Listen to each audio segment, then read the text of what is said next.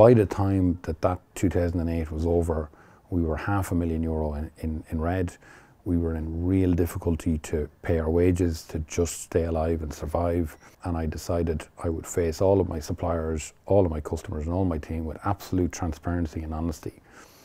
And the team wrapped around me and they were unbelievable. My customers all paid their bills early and our suppliers all backed us. And over the next 2 or 3 years, we cleared all of the historical debt and got back on a level playing field.